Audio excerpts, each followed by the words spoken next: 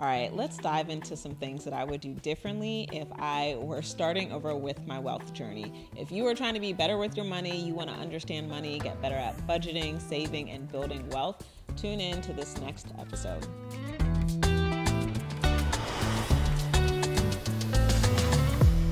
Hey guys, welcome back to another episode of Work Hard, Live Soft, where we talk about how to build a successful business so you can have the freedom to live a life you want.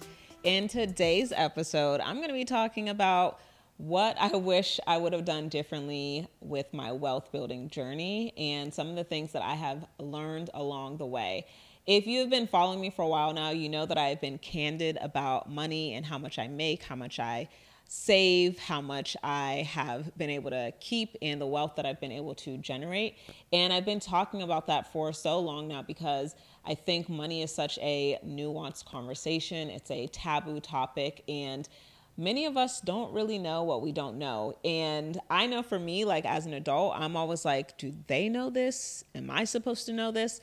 I'm not really quite sure where I should be like with my money and my goals and my finances because nobody talks about it. So I'm going to be pretty candid in today's episode, and I'm going to talk about just how to manage your money and some of the things I have learned along the way. I got to give a disclaimer. I am not a financial advisor. I am just a person who's made money and has lost money.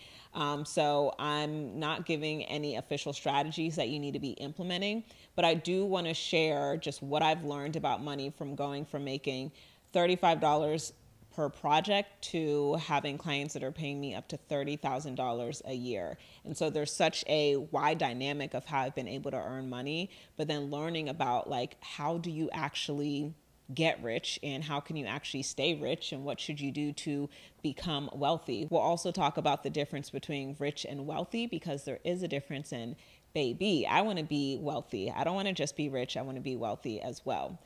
So as many of you know, when I first started making money professionally, I was a MySpace designer and I was getting paid between $35 to $50 per project. I was 18 years old. And during this time, I had not really learned a lot about money. You know, we don't really talk about money in school. And so if you're similar to me, at 18 years old, you didn't really know what you were doing. All you knew was that you wanted a job or you wanted to be able to make enough money to buy cute clothes, maybe get your hair and nails done, go to parties, you know, all of the things that you're doing at 18, 19, 20, maybe even 21 years old. And so at this time, I'm not really thinking about a savings account. I can't even remember how old I was when I opened up my first checking account, maybe 16, 15 or 16 years old. But my goal was never really to have a lot of money because I didn't have any conception of what I should be doing with my money. Now, if you were fortunate enough to learn about money earlier on, you might be in a different place, or you might have been in a different place in your mid-20s and 30s. But I know for me starting out, I'm like, I just thought I was so lucky that people were paying me to do something that I loved doing, which was creating custom MySpace pages, creating club flyers, creating websites. And the first thing that I wish I would have learned about money, or that I would have learned faster, was that it's important to not only save money, but to understand what your money is doing for you. I was actually reading a book earlier this morning where they were talking about the concept of wealth and being wealthy, and how being wealthy isn't just about accumulating a lot of money. It's about having the things in your life that actually bring you joy. And I thought that was so important and so profound, because if you make a lot of money, but you don't know what makes you happy and you don't know what brings you joy, you're not even going to know what to do with your money. Now, I know we hear the saying that money doesn't buy happiness. For one, I completely disagree with that. But money can't buy you happiness if you don't know what makes you happy. And so you have to really understand, like, what are my values? What brings me joy? What makes me feel fulfilled? What gets me excited? And then when you make money, you want to put your money towards that. And when I think about how I leverage my money, I was having a conversation with one of my girlfriends. And, you know, this is one of my friends that when we go out, we get the drinks we want, we get the food we want. Like, we love being able to just have the freedom to do some of the things that we want. And I remember she and I were having a conversation of like, what is that balance between, you know, you only live once and the money is going to come back to me because money flows to me easily, and I want to be a good steward of my money. And when I sat and I thought about it, I thought to myself, as long as I'm spending money on things that are in alignment with my values, that is an investment. And when I'm spending money on things that don't matter to me, then that's me not being a good steward of my money. So the first thing is really understanding, what do you truly value, so you can be more intentional about your money. I remember I was working with a client earlier on in my design career. She's the CEO of the finance bar, Marsha Barnes. And I remember when I was working with her, she would always say, Maya, you need to save your money. You need to save your money. And I didn't understand. I'm like, what am I saving for? Like, I don't have bills. I don't even know if I had a car at the time or if I was driving my parents' car. So I didn't have a lot of bills. So I didn't understand the concept of saving. Like, it didn't even correlate in my brain that having a savings account was something that was important.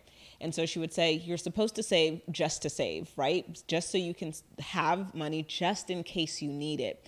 And I think oftentimes we save with the assumption that there's going to be a rainy day, because we've heard about a rainy day fund. So we're planning for something negative to happen, or we're saving because we want to save for a vacation or save for something specific, instead of just developing the habit of saving our money and not spending it all. You don't have to spend every single dollar that you have.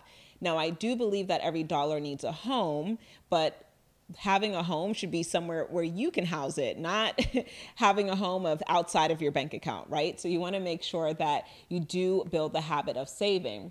But I share this story because when I was 24 years old, I had the opportunity to invest in my very first coaching program, and it was between somewhere like $12,000 or $15,000 for the entire year.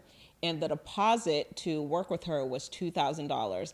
Had I not taken that advice from Marsha, I wouldn't have had the money, because I had such a habit of just like, once I get the money, I spend it. Once I get the money, I spend it, because I know more is going to be coming in. And I was so grateful that I had that $2,000. And I would say probably I had $2,100 in my account, and I invested the $2,000, and no regrets, because my business and my life changed so drastically after making that investment.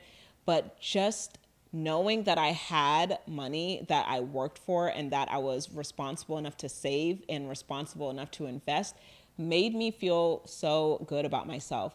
And investing that money was just a reminder to myself of what I was worth, right? Like, you can't technically put a dollar amount on your intrinsic value, but it was just a reminder that if I am saying that I want clients to pay me $2,000, $5,000, $10,000, am I able to put that money up for myself? So making that investment was a really big deal for me back then when I was 24, and I'm so grateful that I was saving.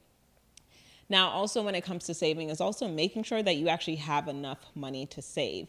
This is making sure that you are profitable. So whether you're a business owner or you are working a 9-to-5, you have to learn how to budget, meaning you need to make sure that you have more money coming in than you have going out. And I know it just seems like such a simple and basic concept, but we don't really hear the concept outside of entrepreneurship a lot about being profitable. Now, I don't know what they call it outside of entrepreneurship. I assume it's just the same phrase, be profitable. How can I make sure I'm making more money than what I'm spending? If you are working a job and your expenses are higher than what your salary is, you either need to decrease your expenses or you need to figure out a way to get more money. Those are your only two options when it comes to becoming more profitable. You either make more or you spend less. And you're going to get to a point where there's only so many expenses you can cut before you have to say, I simply need to make more money. And this is why we have people that have side gigs or they have side businesses, because they're like, no matter what expenses I cut, I simply want more money. I need more money. I want to save faster. I want to be able to invest faster. I know for me that I want my business to be at a 40% profit margin. You should decide how much more profitable you want to be. If your expenses are $4,000 a month and you are making $4,800 a month from your job, is $800 enough for you to save and be able to take trips or to buy the things that you truly value? This is only a question that you can answer, but the first step is, one, understanding what you value, and two, seeing what your profits are. Are you profitable enough, or do you need to reduce some of your expenses or go make some more money? It's also important to understand that you can have seasons where you're working more. So even if you feel like you need to make more money, whether it's asking for a raise or going to get a side gig, if you just say to yourself, hey, I just need to work a side job for 6 to 12 months, you can have those seasons where you're going to work a little bit harder or work a little bit more. Even as an entrepreneur, I don't believe in hustling, but I do believe in hustle seasons, right? Hustling is not something that is sustainable, but it is something that is sometimes necessary when you need to hit revenue goals quickly. So you might need to be in a season where you need a hustle to become more profitable. And then long term, you just need to make sure that whatever you're doing to make money, whether it's your business or whether it's your job, that you're making enough money. So that is the first step. Once you become profitable and you can make sure that all of your bills are paid, you do need to start thinking about how you can start saving more, and you want to set savings goals. Now, typically you'll get the advice from a lot of personal finance experts that you should save 3 to 6 months of your expenses. You can do even more, and I definitely think that's a great place to start. Having 6 months worth of expenses, God forbid anything happened, you lose your job, you're unable to work, or you just get tired of your business and you want to take a break. You want to make sure that you have enough money that can cover you. But again, you have to do the math on this. You need to know how much money is going out for your basic needs. So you might be spending, again, $3,500, $3,800 a month on your basic needs plus fun and plus food, right? But if your basic needs simply are costing you $3,000 a month and you want to have 3 to 6 months of savings in your account, that's going to be $9,000 to $18,000 inside of your savings account. Now, I know that this number can seem scary, and I know that the math behind looking at the numbers of your salary and your expenses and all of that can be really intimidating, but it makes it very clear. I remember this was newly after I first started making 6 figures in my business, and my 2 best friends, they're not entrepreneurs, which I actually love. And my one best friend, Christina, she came over, and my other best friend, Kayla, came over, but Christina was helping me figure out how to budget. Guys, this was 2019, okay? I had already made the investments. I had already learned about saving, but I had gotten to a place where there was lifestyle creep, right? Where when you make more money, you start to increase your lifestyle. You get the nicer apartment. You start to order your meal prep instead of cooking. You start to, get the nice car. You start to get all of these nicer things, and you get lifestyle creep, meaning that your expenses are increasing as you are making more money. So you're actually potentially reducing your profits. So I remember Christina coming over, and we printed out my bank statements, and we were highlighting just all the areas that I was spending money. Food, eating out, because your girl does not like to cook. But I had to be responsible and aware of where my money was going. And during this time, I think I was making between $12,000 to $14,000 a month. And when I started to see my money, I set bigger goals for myself. Now, as I mentioned, to be more profitable, you either need to make more money or reduce expenses, or a combination of both. I like to think as abundantly as possible, and I still do want to be a good steward of my money. So yes, I'll reduce some expenses here and there, but I'm thinking, how do I just make more money? And so when I went through this exercise, it was also during a time frame where I was reading the book, The Game of Life and How to Play It by Florence Shin Scovel. And hopefully I'm not butchering that name, but I've read this book 2 or 3 times at this point, and it's just so phenomenal. It just teaches you how to think. And I remember one of her affirmations in there was, I am so grateful that blank is on its way to me under grace in a perfect way. And so I filled in my blank, and I said, I am so grateful that $20,000 is on its way to me under grace in a perfect way. And I remember writing that down and putting it inside of one of my journals or one of the other books that I was reading, and I would look at it. And in my office on my board, I would put $5,000 because I knew that was the amount that I had to make every single week. I would go in that office and not know how I was going to make it, but I would look at it and say, girl, you better get on some sales calls today, and you better ask for the price point that you want. Writing things down and looking at it can shift your identity and shift your reality, because it changes who you are and it changes how you show up in the level of discipline that you have.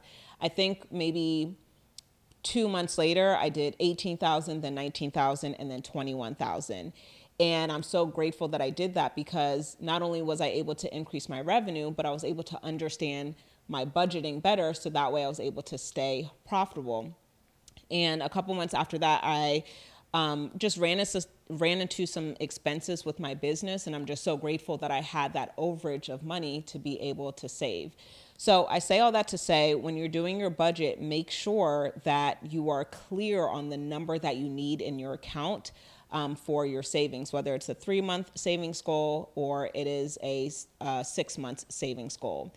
So that's really just personal finance in its own, just simple money management. And for some of you listening, that might seem simple, it might seem basic, but for others, it might be like, you know what, I understood that I needed to budget and I understood that I needed to save, but I didn't have clear goals and clear numbers that I needed to hit. Now, I want to talk about the transition into building wealth. So when I started making $20,000 a month, I was also starting to consider buying a home, which is something that I had never considered. I like living in apartments. Hence, I bought the house, and 5 years later, I moved into a high rise. But at the time, I did not like that living in an apartment, depending on where you live, they would increase the rent every year. And I'm like, you guys are increasing the rent and not increasing the value. It's a no for me. I'm not trying to move year after year. Let me just go buy a house.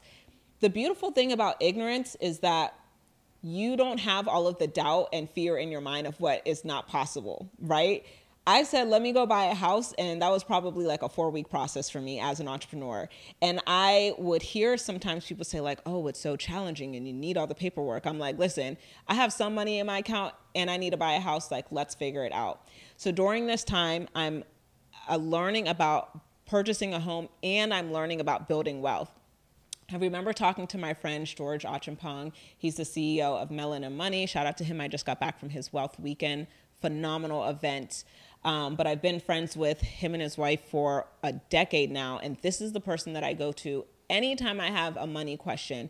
I was so ignorant on wealth building, on finances, on 401k, on investing. And I'm still learning about those things every day. But I remember asking him, like, what should I be doing with my money? Should I focus on paying off all of my debt, right? Because when you're budgeting, you also want to consider paying down some of your debt. Should I focus on investing some of my money?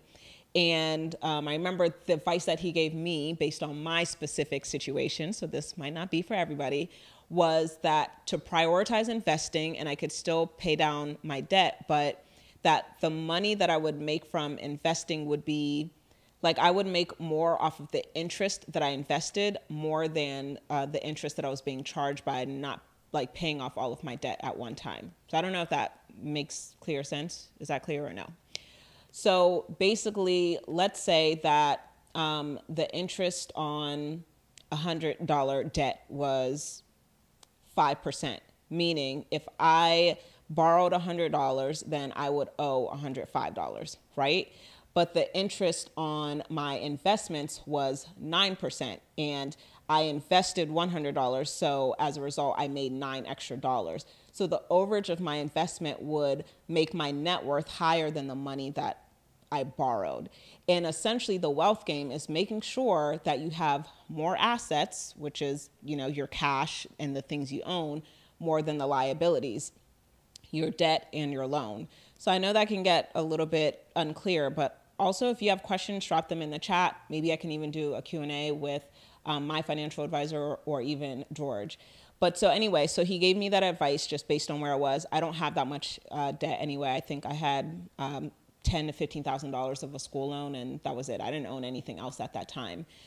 So I started learning how to invest. I mentioned this in another episode. I used the company Stash, where I was doing small investments. I put $25 into Microsoft, Google, Apple, and Facebook. And I've been auto investing $25 a week into those companies for years now. And I have tens of thousands of dollars invested into that company. And I've had about a 20% return. So smart investments, really grateful for just all of the advice that I've been able to get along the way.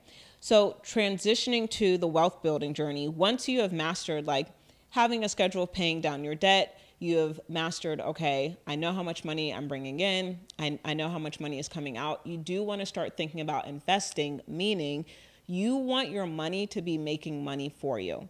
This is where I learned about compound interest, and I had no idea what compound interest was. I was like, my money gets to make money for me. Like, I didn't understand that if I put money into a stock or if I put money into a high yield savings account, which I'll talk about in a second, that my money will grow. Even now, like when I'm talking to friends or talking to mentees about them saving their money, I want them to have, their general savings account, but I also say, look into a high yield savings account, which is usually between like 4 to 5.5% compound interest, because you want your money to grow for you. So when my money was in my regular checking or my regular savings, I could have thousands of dollars in the account and then I would make 8 cents. And I'm like, wait a minute. Now, if I had thousands of dollars in another account, I would be actually making dollars, right? $5, $50, $500. So long I'm making dollars. Like, y'all have thousands of dollars of my money in your account. I want to make money off of that.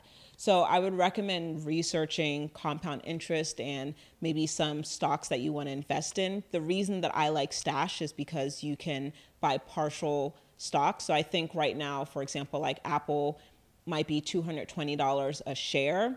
And again, when I was younger and new to investing, I didn't have a full $220 to invest into one stock. I'm like, listen, I got $25. I'm going to let this accumulate over time. So now I have multiple stocks of Apple, but I started small. So being okay with starting small. I think what's important to learn about wealth building is that it's a long game. This is not the overnight success. This is not the how I made $10,000 in 2 weeks. This is not the how I had a $100,000 launch in one weekend. This is a long game, and you want to just be really mindful of it is okay to start small. It is okay to start small. So this is not something that you're going to do to flex on the internet. This is not something you're going to do to pull the money out next week when you need it for an emergency. This is to set you up for your future. And when I first started making money with my business, like, I was young. I thought I wanted to do this forever. I'm going to be a graphic designer forever, and I'm going to be a coach forever, and I'm going to do this until the day that I die. And 15 years in, I'm like, I need my money to make money for me because I need to make sure that my work is always optional. I want running my business to be optional. I want working to be optional. And that is the difference between being rich and being wealthy. When you are rich, you have a lot of money. When you are wealthy, you have a lot of options. I want to live a life where I have options. I want to live a life where I have time. And I measure my wealth in time, meaning if I shut down my business and I didn't do anything, how long would I have until I would need to go get a job? Or how long would I have until I needed to go do another webinar or do another launch or to get new clients? And so the time that you're able to take off and from making new money is the time that measures your wealth, essentially. So you want to make sure that you always have money coming in. So the game is when you retire to make sure that you have enough money in your investment account that's paying you in interest per month where you're able to live off of. So typically people, I don't know what the exact number is now because the way our economy is set up, but usually you would have, from my understanding, about $1.5 to $2 million in your retirement account that would then pay you, let's say, $5,000 a month. And again, you're going to have to know what your expenses are, but the amount of time that you're able to live off of the money that is coming in is how wealthy you are, essentially. So if your expenses start to increase and you're having to do more to make more money, then you're shortening that time of your wealth gap, so to speak. So it's just really important to understand that wealth is a long game, and you're going to have to ask a lot of questions along the way. One of the things that I say all the time is you have to risk looking silly, looking stupid, looking dumb, looking ignorant. Recognizing your ignorance is the first step to being successful, because once you realize you're ignorant in something, then it's your responsibility to ask the question, ask the right person, and then take action. Ask the right question, ask the right person, and take action. That is your steps to being successful. And so once I knew I didn't understand something, I asked people who had money. And then when they told me what to do, I took action. That's how I got to where I am right now. I didn't just magically wake up and know about money. I had to first understand, what don't I know? What do I need to know? And who has the answer? And whether you have somebody in your network that's able to give you that answer, or you have to make an investment to get the answers, you are always your best investment. Do not be afraid to part ways with your money to make more or to have a better life. So I'm so grateful for all of the people who have helped me along the way. Now, when I think about some things that I would have done differently, baby. Now, I am really grateful that I learned about budgeting and saving during the time frame that I did. But when my business grew so rapidly, my business went from like $330,000 to $1 million to $2.1 million to $1 million and then to $800,000. And I'm making investments in my business based on the assumption that my business is going to keep growing and keep scaling. And so a great friend of mine who is very wealthy gave me some advice, and I was slow to take the advice. Okay, listen, when I say success loves speed, success loves speed. One thing that I would change if I could go back to 2021 or to 2022 when I was most profitable in my business would be to move my money out of my bank account and to move a lot of it into a high yield savings account and a lot of it into an investment account so that money could make money for me. Not only would I have done that just so the money wasn't sitting there not making money, I would have also done it because I don't touch the money in my investment accounts and I don't touch the money in my high yield savings accounts because I know that's my long-term money. When I have money sitting in my checking account, in my brain, it is available to spend.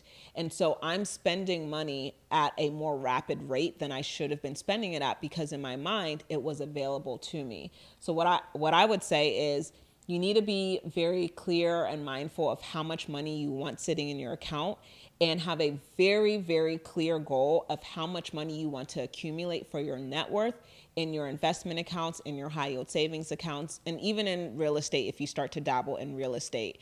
Now my goal in life when it comes to building my net worth is just being more responsible of putting my money in the right places. And so I'm very intentional. I still use Stash. I still auto invest, so that's always growing. But now when I get large lump sums of money, I'll have a conversation with my accountant, figure out how much of payroll needs to be in the account, and then any excess, how do I want to invest it in the business? How much of it do I want to put in high yield savings? How much of it do I want to put in Stash for my stock portfolio? So that is the number one thing that I would change. And listen, it's very easy to beat yourself up for the things that you didn't know. It's very easy to beat yourself up for the things that you did know and that you didn't move fast on enough. But I want you to give yourself grace because this is our first time being the age that we are, knowing the information that we know. This is my first time being 34 years old, okay? So I got to give myself grace. I want you to give yourself grace, whether you're 29 or you're 56. Give yourself grace and be grateful that you know now what you know and that you can do something with it. And you wouldn't know now what you know now had you not made mistakes and had you not lived life. So it just ain't that serious. Give yourself some grace and make the best choice that you can for yourself right now because regret is a waste of time. So listen, I hope that this episode was helpful. I hope that my transparency was helpful. And I'm just wishing financial success and abundance on every single person who is listening to this episode. Go be profitable, whether you're working your 9 to 5 or you're a full-time entrepreneur or you're a little bit of both. Go figure out how much money you need to make to have what you want to be profitable, and then start looking into what makes the most sense for you in terms of saving, paying down debt, and investing. Listen, if you have any questions, feel free to drop them.